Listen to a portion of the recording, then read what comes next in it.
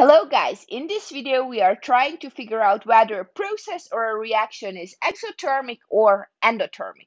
In case of exothermic processes, heat is simply released from the system into the surroundings, so the change in internal energy is going to be negative, and also if we have a constant pressure process, the change in enthalpy is going to be negative. In case of an endothermic reaction, heat is absorbed from the surroundings into the system, so the change in internal energy is going to be positive, and also the change in enthalpy going to be positive. So let's take a look at two reactions. So in case of the first reaction, the enthalpy change associated with that reaction is negative, and if we reverse that reaction, the enthalpy change associated with that reaction is going to be positive. So this simply means that in our first reaction, we are going to have an exothermic process where heat is released into the surroundings. And in the second reaction, we are going to have an endothermic process where heat needs to be added into the reaction for it to proceed. Now, what happens in case of simple processes when we are dealing with gases, liquids, and solids? Well, think about how a liquid and the gas looks. So if we have a liquid, we know that the molecules are pretty close to each other, but they can move past each other, right? And in case of a gas, the molecules are really far away and they are just zooming really fast. So when you go from a liquid phase to a gas phase, let's say in case of water, you have a process that is called boiling or vaporization, right? So in this case, you have to somehow be able to separate the water molecules that are pretty close to each other to be further away from each other. So between the molecules, doesn't matter if it's a liquid, a solid, or a gas, there are forces that are so-called intermolecular forces. Now, when the molecules are close to each other, like in a liquid, the intermolecular forces are really strong. And in a gas, they are significantly weaker because the molecules are far away from each other. So you have to put in energy to separate the molecules from each other.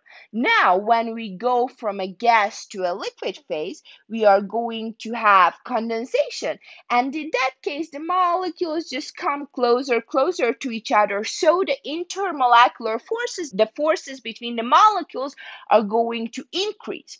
So, what is a vaporization process? Is it exothermic or endothermic? Do we need to put in energy to separate the molecules? We do. So vaporization is going to be an endothermic process. However, when we are condensing water vapor into liquid water, that is going to be an exothermic process because the intermolecular forces, the forces between the molecules, are going to increase. All right, let's take a look at a couple of more examples. How about boiling soup? Is it an exothermic or endothermic process? So when a soup is boiling, is going from a liquid to the vapor phase, right? You are making a gas basically, and you are heating up your soup on your stove. So you are putting energy into the soup.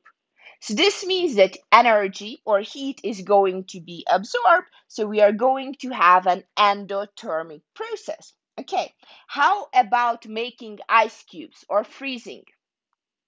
Is it an endothermic or exothermic process?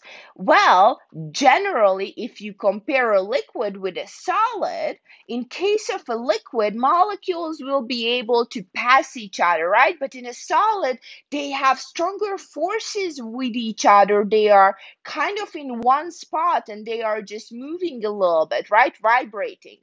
So this means that when we are making ice cubes or freezing, we are going to have an exothermic process. All right, what's the next example? Frying eggs.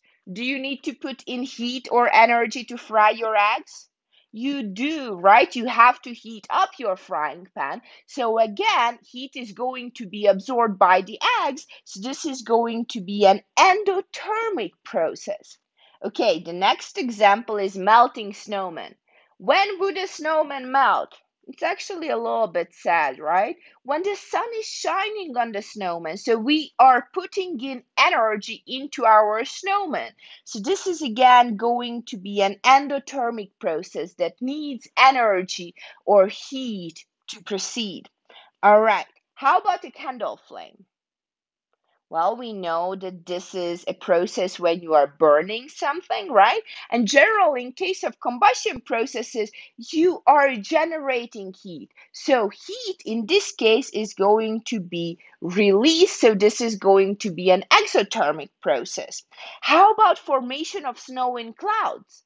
Well, this is the same as freezing. You go from a liquid to snow, right? Water vapor into snow. So again, we are going to have a process which is exothermic. Okay, how about hydrochloric acid mixed with sodium hydroxide and then the temperature rises? Just mix the two things together and you hold on to your beaker and it becomes hot. What happened to heat?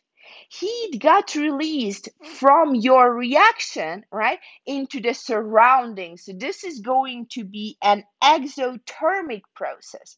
Now, how about producing sugar by photosynthesis?